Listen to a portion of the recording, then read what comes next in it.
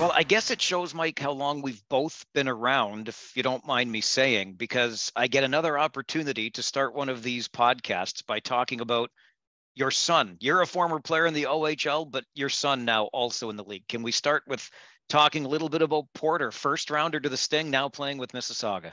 Sure. Yeah, no, it's great. It's one thing living it, and it's another thing, getting an opportunity to watch, your son or daughter go through and play the game that you love so much. He goes in the first round. You went in the third when you were drafted by the Petes. Should we read anything into that? He reminds me of that all the time.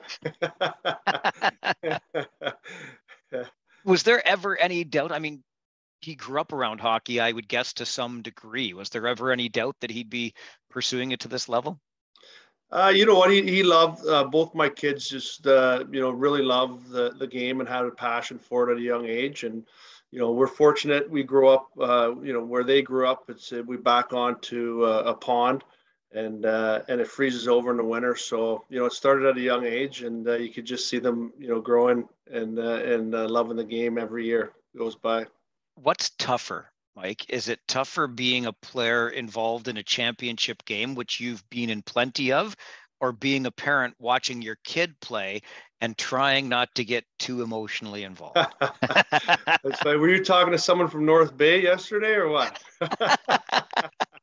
No, you know what? That's a funny question because when you're playing the game, you don't have time to think, right? And you just play and you just act and it comes natural to you. But you're sitting up there in the stands and you're sitting beside someone who's yelling at your son or whatever. It's part of the game, and it is you just sort of got to bite your tongue a little bit and then sit back and enjoy it as a fan. But no, it's a lot of fun watching, and I definitely think it's tougher watching than it is playing. That's for sure.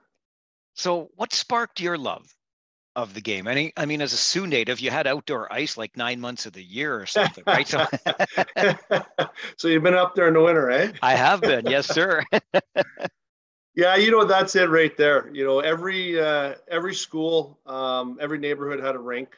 And we just walk down the street and they have a game of shinny on the outdoor rink, and it lasted for a long time, and so we're able to get out there and just enjoy the game the way it was originally meant to be. And then as I got older, there's a guy named Mike Zook.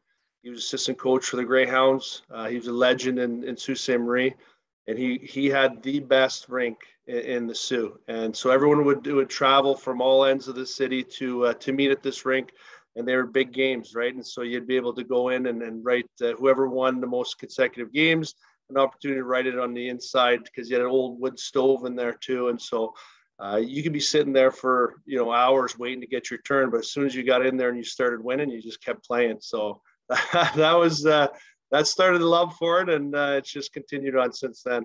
That is fantastic. And I know that you're a Peterborough guy now through and through, but with those roots in the Sioux, and you mentioned Mike Zook and the stuff of legend and the Greyhounds, I mean, they are synonymous with the city, the Greyhounds in Sault Ste. Marie.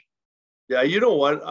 I was lucky. So I think I grew up in Sault Ste. Marie, and now I live in Peterborough, two of the best junior hockey towns in the CHL, I believe. I haven't been to all of them, but they just love their junior teams. And I was fortunate enough to grow up watching the Greyhounds play, and then I got drafted to Peterborough. Fortunate to go to a great organization here, and now I'm able to go to the games every Thursday with my dad, and bring my kids there and watch the game. And we're lucky, and sometimes you take it for granted, but growing up in a junior town like this, it's special, that's for sure. I'm born and raised in Kitchener. Obviously, my work now in the OHL is broadcasting Rangers games, but I agree completely with what you just said about those two markets, specifically Peterborough and Sault Ste. Marie. They're pretty special when it comes to junior hockey, for sure. Oh, lots of history and tradition, and you just can't. But sometimes you do take it for granted, though, because I was at the game on Thursday, and when you sit around and you look around and you see the fans that we have, and it was a packed barn, and people know their hockey. The guy in front of me, hitting the seat and up cheering, and you don't get that in every city. So, sometimes you do take it for granted, but you just get that feeling when you go into that rink at the Mem Center, and all the people around, and the square corners and all that fun stuff that Peterborough brings, and it's a special spot, that's for sure. Did that give you fits as a defenseman, or is it harder on the goalies? I'm thinking maybe on you. Well, I think both. You never know what's going to happen. I know some people say that, you in Peterborough, they practice the dumpins and whatnot. You do know the bounce and it's going to come out to the slot sometimes, but it's not always a true bounce, right? So it keeps you on your toes, and it's just something, that's unique to this rink. And every rink, has something unique to it. And you remember, going into the different rinks. And that's just one that's here.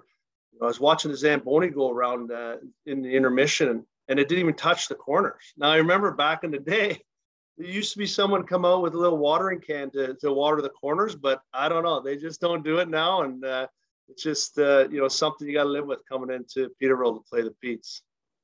Was there another barn that you remember, either for good reasons or bad, that you would play in when you were in junior? Windsor. Yeah. Why does that one always come up, Marty? It always comes up. I'm sure you remember the fans behind the home team's goalie there, just hanging over the glass. That was a good one. It was always nice going back to the Sioux. Played at the Gardens there, and the Sioux's new rink. It's I've watched a few games there, and it's just nice. I like the layout of it, and then Kitchener. Right, like as it's just Porter got to play his first OHL game there, and you get there, and it's just what a spot to to play in, especially as a young rookie, just looking up and seeing all those fans in Kitchener there. That's another classic rink for sure. As a Sioux native, and then being drafted into the OHL with the Peterborough Petes, given the timeline, Mike, it would have been just after the Super Series when the Sioux knocks the Petes out and wins the Memorial Cup on home ice. Did you feel like you must have had the hometown attachment to the Greyhounds, and all of a sudden it must feel like you're going to the enemy or something? Yeah. So during that the Memorial Cup, I was actually a flag bearer for, I can't remember, for the opening ceremonies. So I'm out there, holding a flag. I think I was holding Laval's flag because every team was represented out there. So I'm a fan out there holding the flag out for the opening ceremonies, standing out on the ice. And then you fast forward 2 years, and all of a sudden now you're playing in the league, but not just in the league, you're playing for Peterborough. And, it was quite the rivalry. And you know what, it was special, that's for sure. What was it like? Did you have a welcome to the OHL moment with the Petes when you realized, okay, I'm here? Or maybe something is like, wow, this is a different level of hockey for me? Well, yeah, obviously playing against Oshawa, right? Because the rivalry was really big back then. Still, it was, when I first got in the league, and when you go into, Oshawa's barn, or they came here, you were told, by the veterans, you knew that there's that rivalry and that, that hatred towards each other.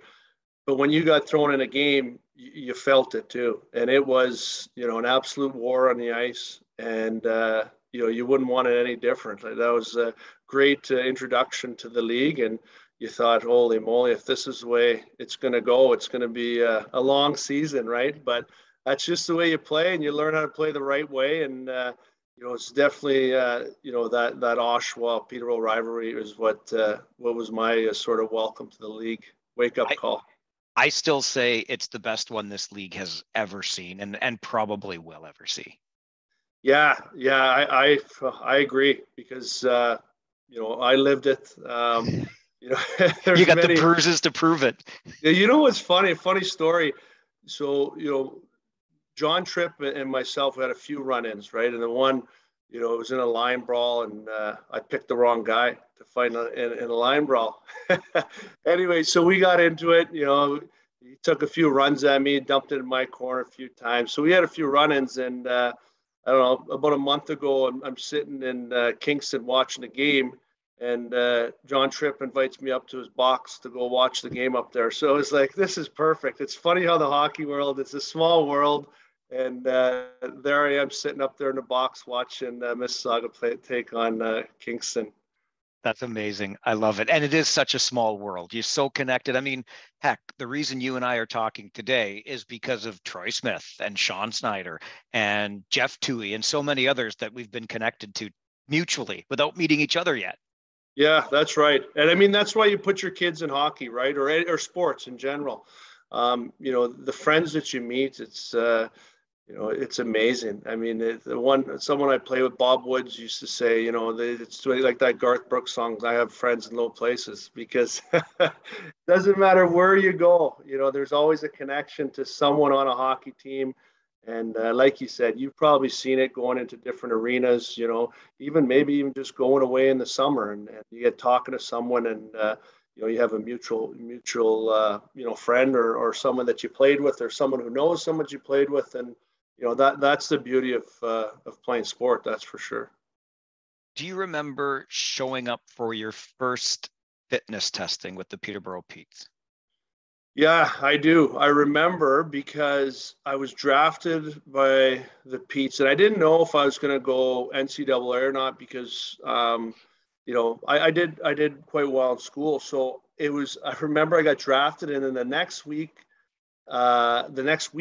I had to come down here. I don't know if it was fitness testing or it was the year-end banquet or something. But I was supposed to go write my SATs.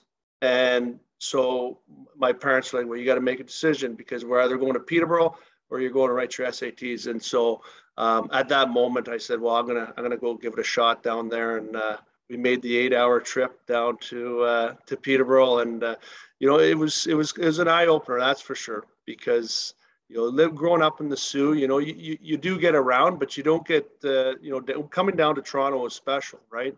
So this is sort of considered Toronto area when you're in the Soo, and it felt like I was going to like the big city, Peterborough, right? Even though it's not that much bigger than the Soo, it just seemed like. And when I walked in there and seeing all the guys, you're kind of starstruck in the moment. But it was quite the experience, that's for sure. Did your dad have to finish a night shift and then drive straight through to get you there? Yeah, that's right. That's right. He was a bus driver, and so he didn't like taking days off, right? So he finished the night shift, and we hopped in the car and took off here. And it's funny because they live here now. So about 4 years ago, my mother and him moved down here, and he goes to the mall and has his coffee, and has a bunch of buddies here now. So when we got here, it was just a good feel. He loved it. We loved it. It was a good spot, and yeah, there you go. We both live down here now. How much of that, would you credit to your experiences in Peterborough as a player, and maybe what was expected of you by the organization, for example? Yeah, this is one of the best organizations. Jeff Toohey. I can't say enough good things about him. There's my parents. I was 16 at the time, turning 17 at the end of September. So I come down here, and it's just like, here you go, right? Drop you off, and they take off back to the Soo, and then you have Jeff Toohey looking out for all these kids, right? And so he was a GM, but he was he came to my wedding. I still talk to him all the time. He was more than just a GM, and I think that's important with junior hockey, right? And you have you look at the GMs, in the league and around the league now, and I think the real successful ones, form that relationship with kids, and it's more than just like a GM in pro, right? You have to be something special, something different. You have to be that one caring, adult, but still run a junior hockey team. And I think the GMs that can do that are the successful ones, because you're dealing with kids, and it's you need a little bit more guidance than you do if you're a GM of an NHL or American League team. That's for sure. Dave McQueen was your first coach in Peterborough. He was also a former guest on this podcast. What was Mac like as a coach? Mac was a great coach. You know, he was an old school coach. He had that raspy old voice, like Major League. We'd make fun of him all the time, not to his face though, ever.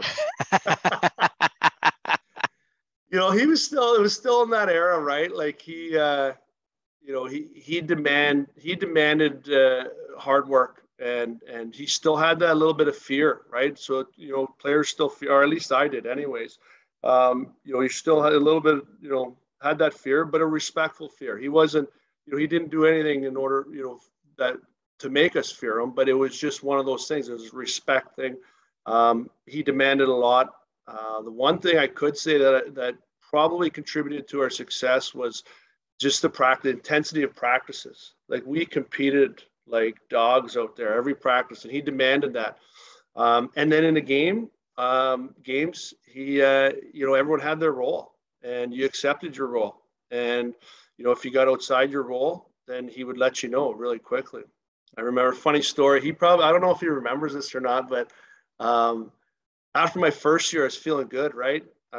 Came back into training camp, and I scored a few goals in the scrimmages and even in the exhibition games, and I was feeling good. So he calls me in the office, and I thought, okay, here I go. I'm going to get some power play time, right? So this is a 95, 96 year.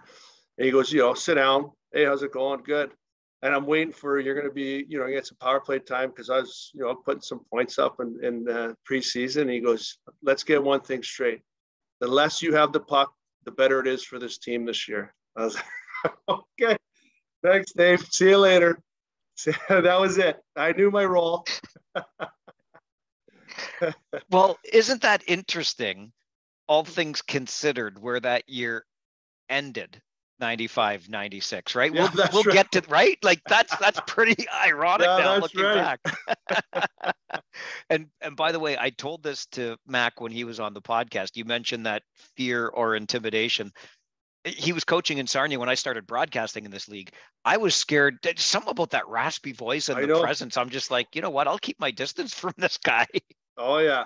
Yeah, that's right. But you know what? When we started winning playoffs, we saw a different side of him, right? Like, he was, I think, you know what, as a coach, I think that's his thing, right? Like, some teachers, you know, they don't smile, right? They don't smile until, you know, 2 months into the, as I say, new season, but the new semester, the new school year.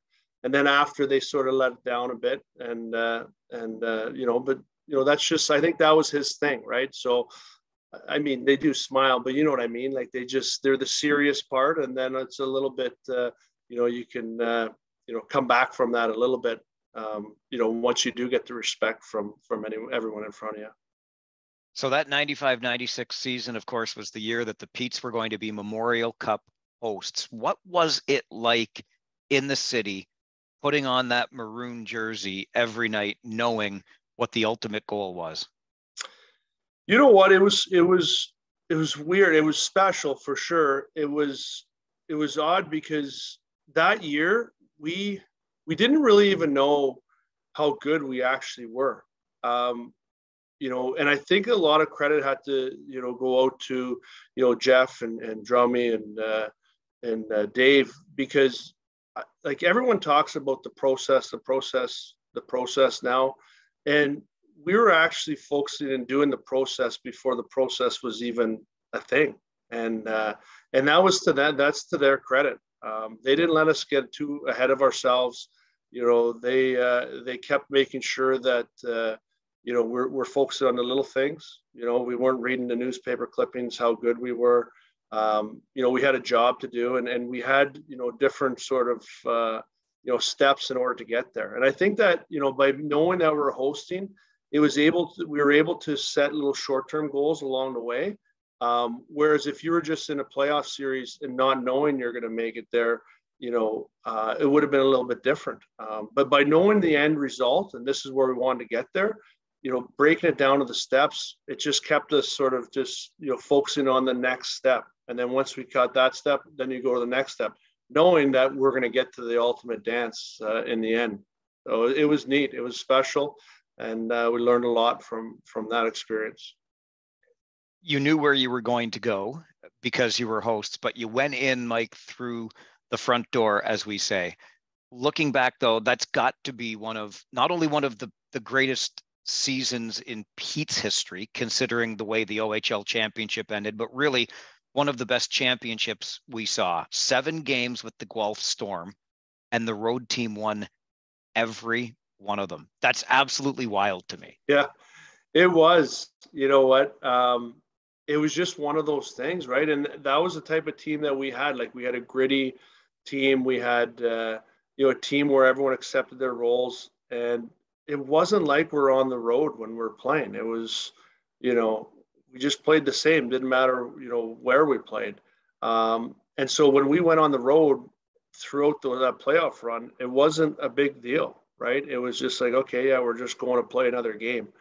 But it was funny because, we come back here game 6 and everyone was winning on the road. So I don't know whose idea it was, maybe Jeff's idea, but they rented a bus for us, like we were going on the road, and drove us all around town. And we had the same routine, like as if we're going into Guelph.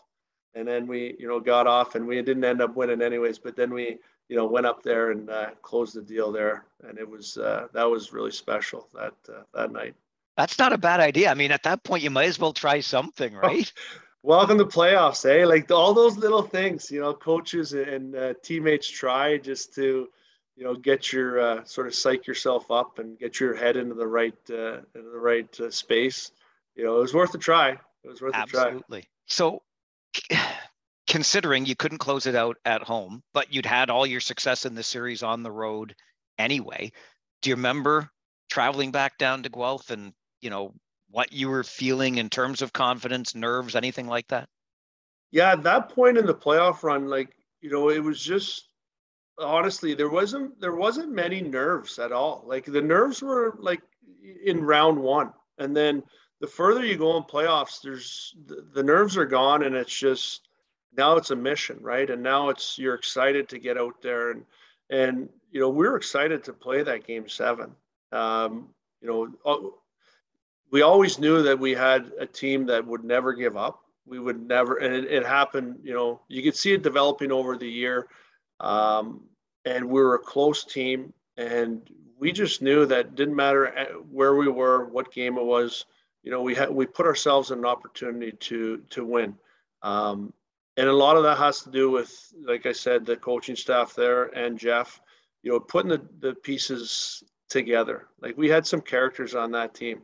We had some role players. We had some, offensive guys. We had tough guys. We had, solid D. We had checkers. We had, they put a team together that couldn't help but be successful. And then once a team like that comes together and is glued together, it didn't matter. Didn't matter where we were. We were confident that we're gonna win that one.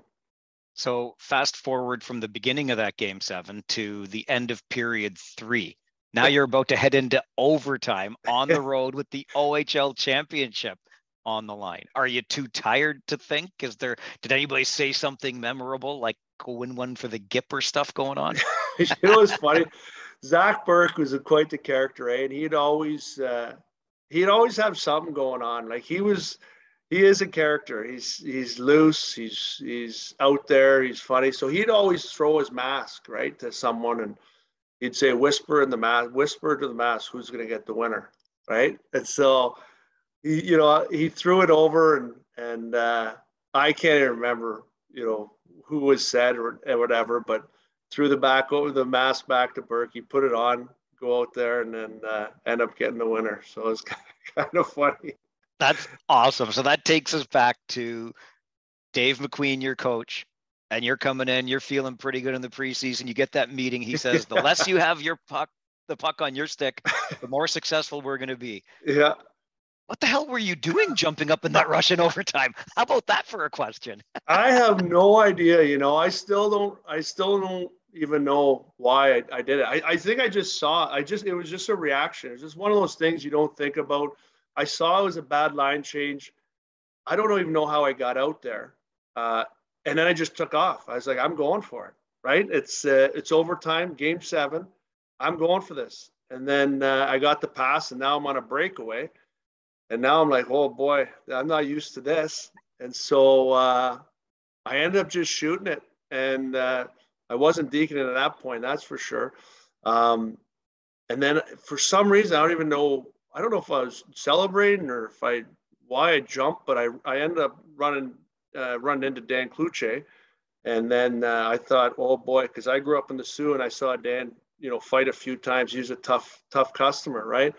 So I thought, well, I better, hopefully I score this or else it's going to turn into a brawl. And I ended up putting it past him. And then that's it. You look at the bench and the whole bench comes at you. It's funny you mentioned that collision with Kluche because I watched the video of your Game 7 OHL Championship overtime winning goal. And that's the second thing I noticed. After the goal, I'm like, man, you really ran into Kluche. I'm not saying you did it on purpose, but I think there's a time today that he might still be lying on the ice, the goalie or something like that, after that kind of collision. Yeah. Well, I thought it's either going in or, or we'll have to mix something up here, and see what happens. But I don't know. I think what I was thinking, I'm shooting to score, and if I don't, I'm gonna, maybe try to run him to the back of the net and see what happens, where we can shake things up a bit. Well, you said a moment ago, you don't even know how you got out there to get on that breakaway and take that pass. But I spoke with or sent a message to your D coach at the time, Brian Drummy, who's been on this podcast before. And he said, tell Marty it was the D coach that made the big line change to win that OT game in Guelph. Yeah, that's right. He gave me the tap and pushed me up the offensive side, probably, eh? Drummy also says, I'm supposed to call you the Big Chaw and see what the reaction is. Oh boy, because he would always, I grew up, I played in that era, right, when you had the tough guys out there. And so he'd always call the other team's tough guy the Chaw, like, who's the Big Chaw on this team? And then, he'd say, who's going to get this Chaw tonight? Who's going to go after him? And so, he was quite the character. And you know what? He was a key piece to that team.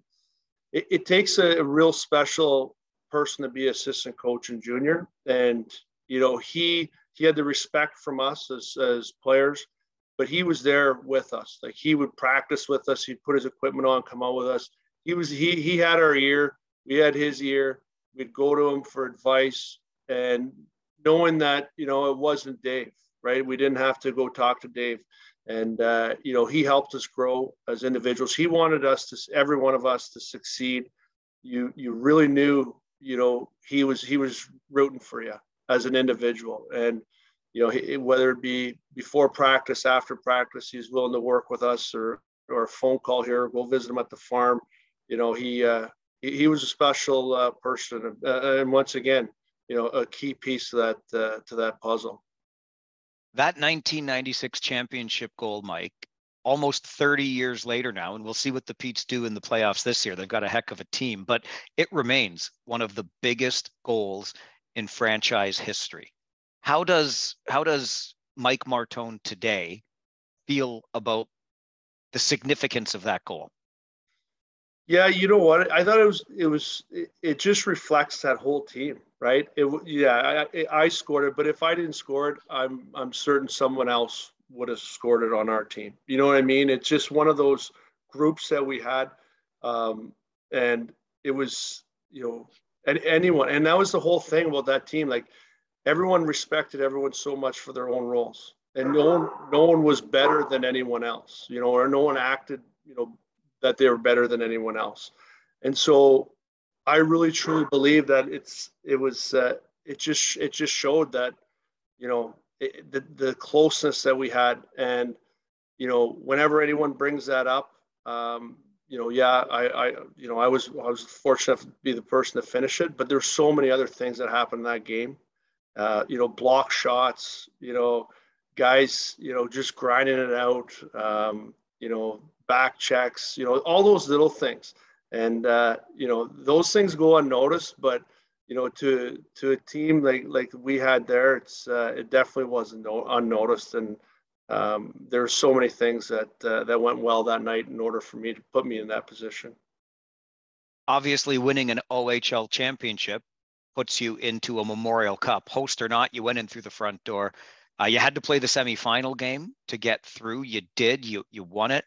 And then Granby gets the better of you in that final on home ice. How difficult was it, Mike? That was tough. That was really tough. They've changed the format since then. We were, we battled. That semifinal game was huge versus Brandon, and it's a grind, right? And having that day off, prior to, we beat Granby in the round robin. We felt good going into it. It's just one of those things, right? Like, it's funny how the game goes and momentum switches, and you need a key goal at a certain time, or you need something to spark the team at a certain time, and it just didn't seem like we had it that night.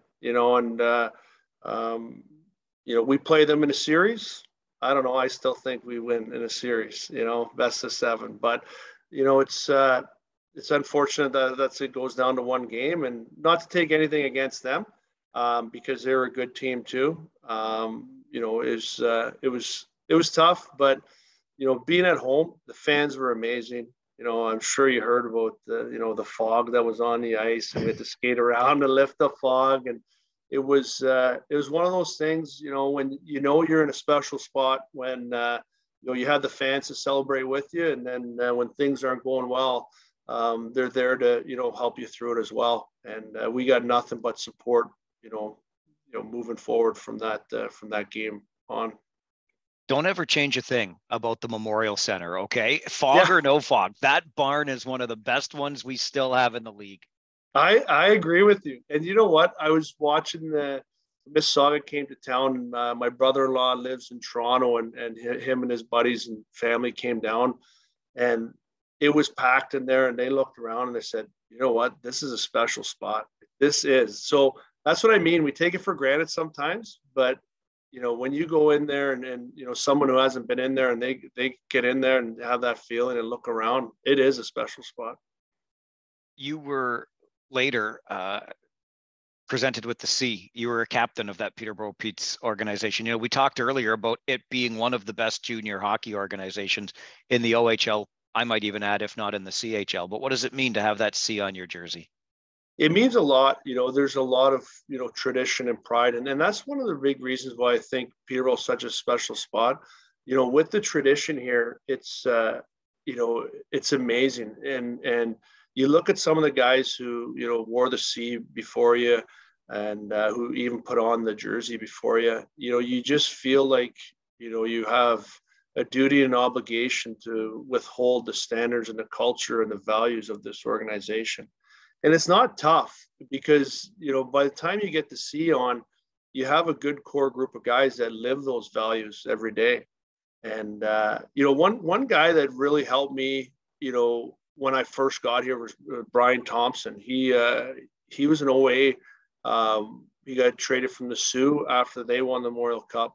And he taught us a lot. Like, he didn't win an OHL championship that year, because he was gone, but he taught us a lot about what they did in the Sioux, and a lot of the team building stuff, and just making sure you have each other's back. And he taught us a lot of that, and a lot of that stuff you see further on down the road, and it's like, so when you wear that C, you have a little bit of those guys in that C with you, and so it's and that's why organizations are so good, that are good, stay good, because you have that core group that's passed down to the next generation, and the rookies coming in.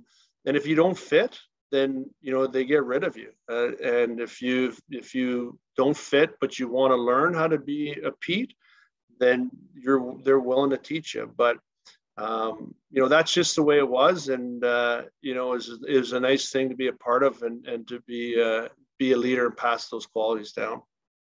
What does it mean to be a Pete? You have to be, someone who's willing to, be a part of this community. It's one of the only, well, not the only, it's a couple, right? Community-based teams out there still.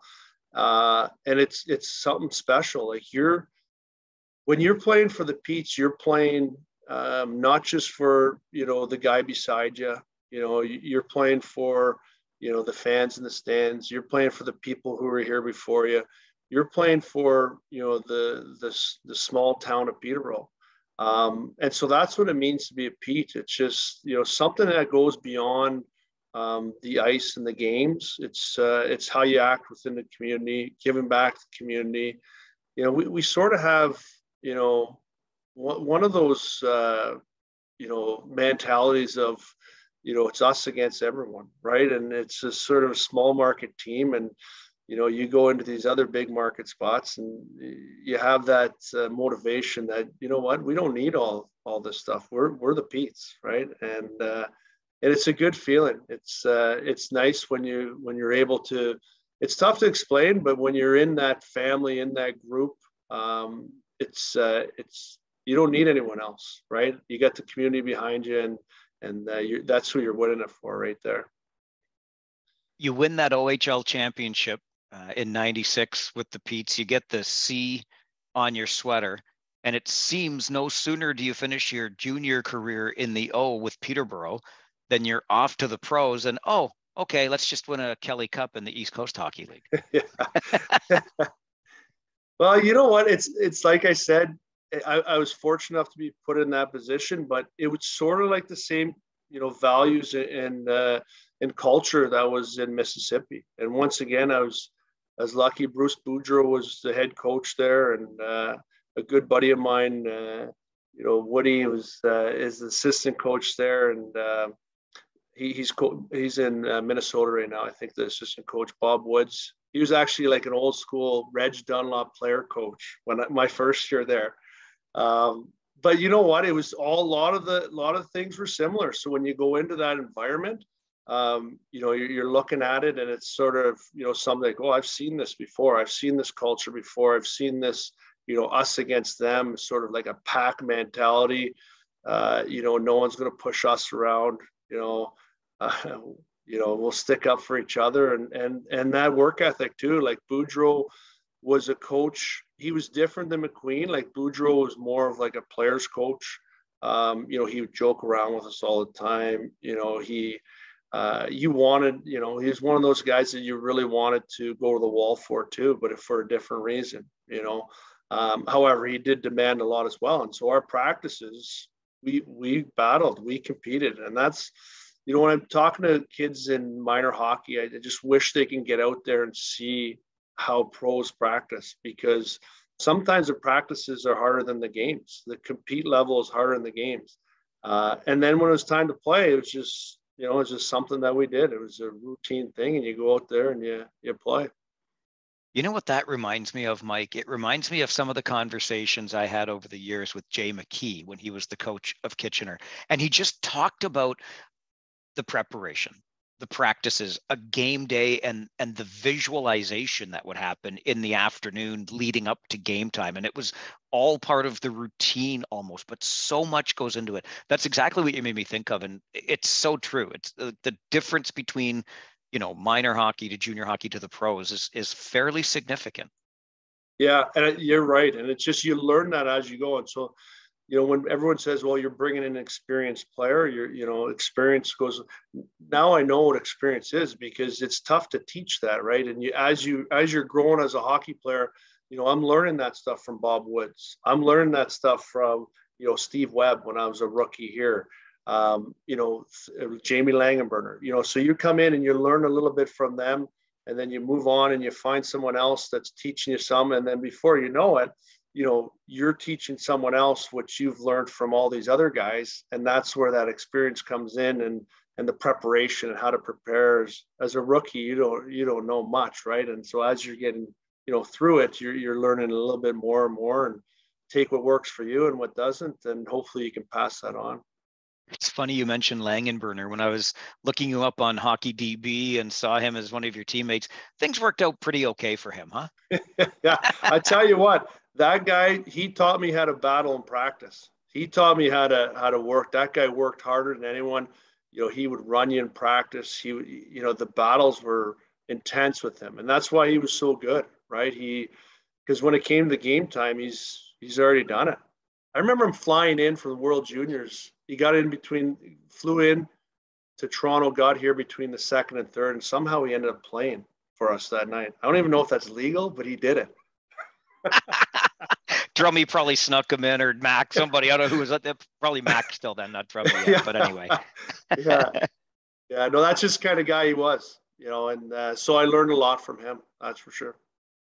I just wanted to go back to Bruce Boudreau for a minute. Obviously, I have zero connection to him other than, watching his body of work. But I was choked up watching that ending for him, as unfair as it was in Vancouver. As somebody that played for him and talked about what a player's coach he was, that must have broke your heart to some degree, Mike.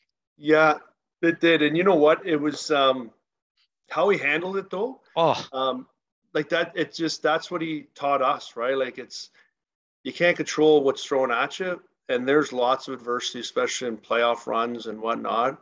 It's how you handle it, and that's the way he lived, right? And that's what he taught us, and he just doesn't say it, right? Like you saw it, he lived it, he showed it, and that's just the kind of guy he is, and that's why players love him so much too, because there's no pulling any punches with him. He'll tell you the way it is, but he'll also, pat you on the back when you need it and be that person there for you.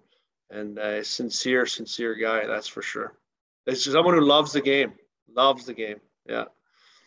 We were kind of joking at the beginning of this. You were a third rounder into the O with Peterborough. Porter's a first rounder, but you still have one on him. We'll see how things play out down the road. You were a fourth rounder into the National Hockey League with the Buffalo Sabres. What did it mean to you? What was draft day like when you found out? Draft day was amazing, especially then once again, looking back at connections, right? Like Teddy Nolan he's big in the Sioux, right? And so I grew up watching Teddy and Danny Flynn, coach the Greyhounds there. And I mean, if you get a chance to sit in a room with Teddy Nolan and listen to him, and he's a motivator. Like you just want to, you just go through a wall for him, right? Like he's got lots of experience, he's got lots of stories, and you respect him so much. Like he's well respected man, especially around the Sioux, right? And so, I get drafted by Buffalo, and he's there. I'm pretty lucky. I'm pretty happy. It was a special day. It was in St. Louis. I remember my family was there. We, it was great. It was lots of fun. And then, the work starts after that, and it's a grind. But no, it was special. It was special going to Buffalo. That's for sure. You mentioned Danny Flynn. Now there's another name, and boy, if I kept track, Marty, of the names that come up in conversation on this podcast, Danny's might be near the very top. 10's really? A lot too. Oh yeah.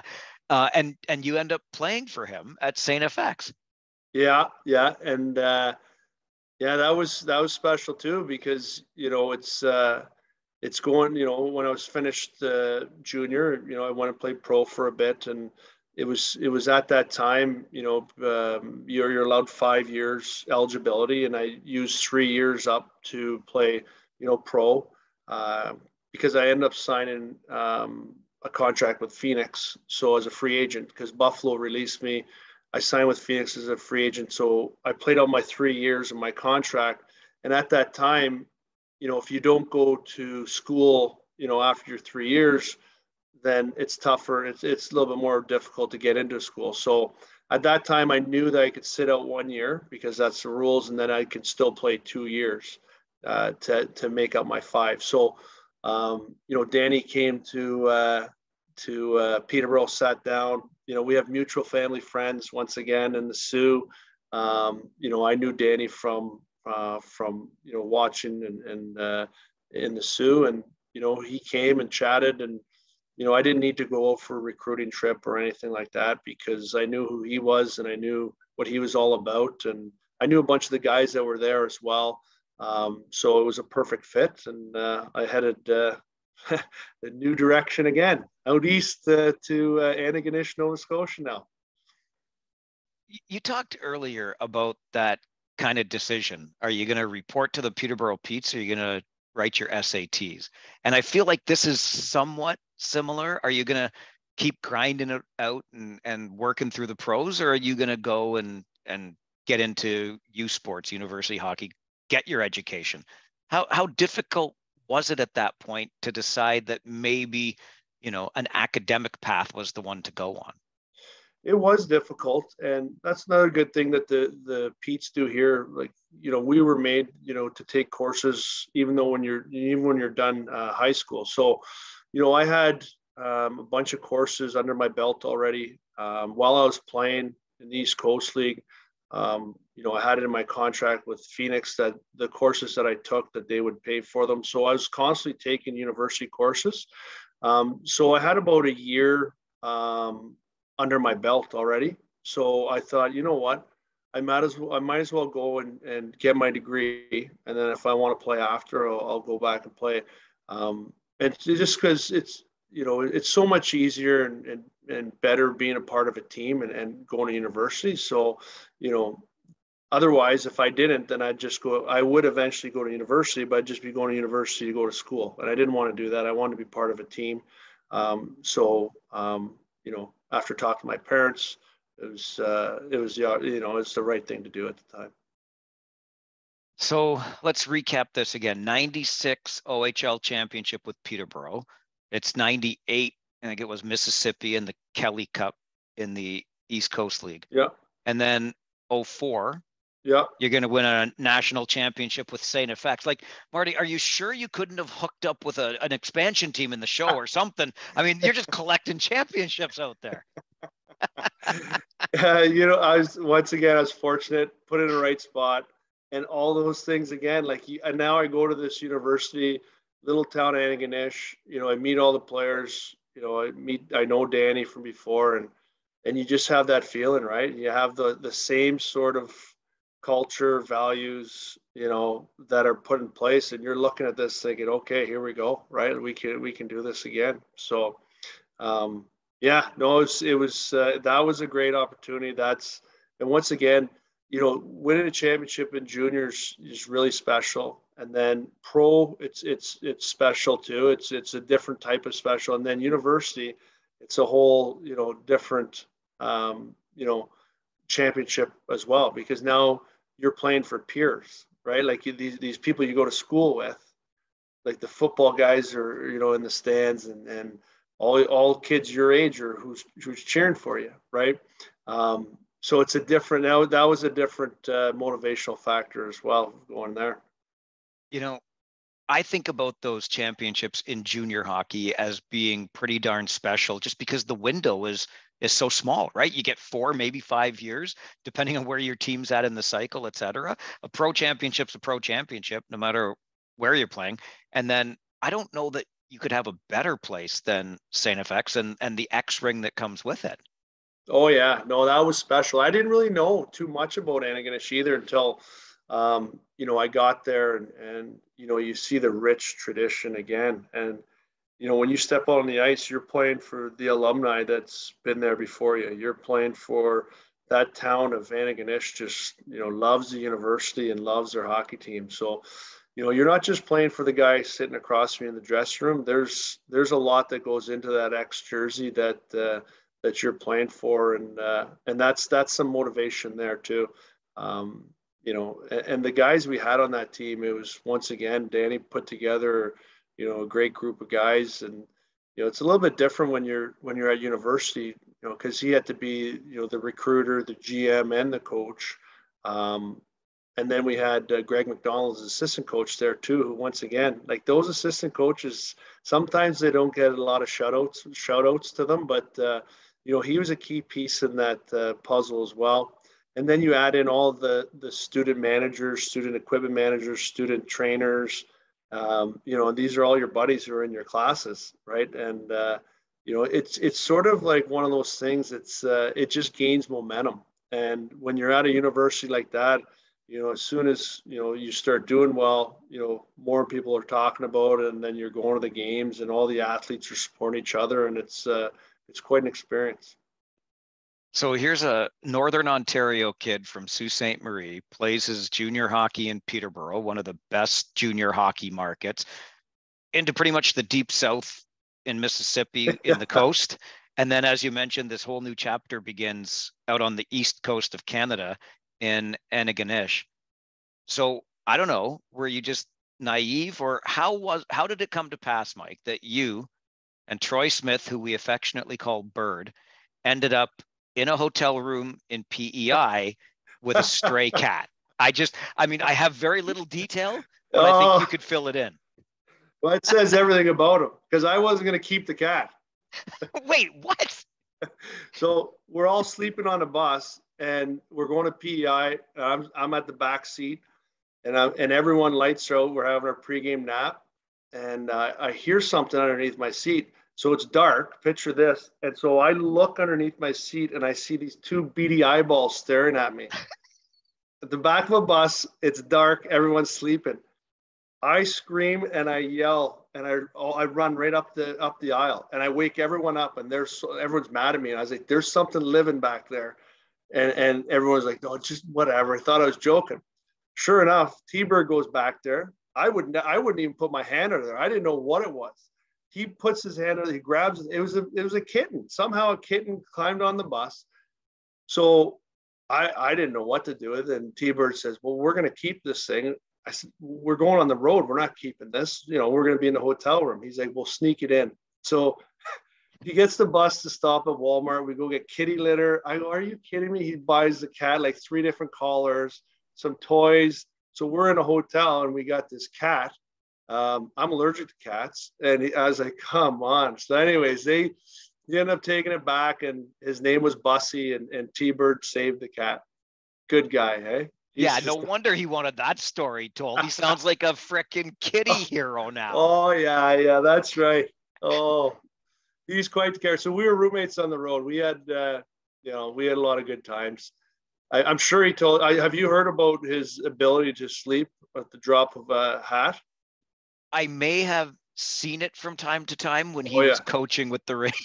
Oh, yes. Boy. He tried to teach me how to do that. It's all a breathing technique. And I was like, "Come on, T-Bird. He could fall asleep just like that." So he fell asleep like that, and the cat was meowing all night and kept me up.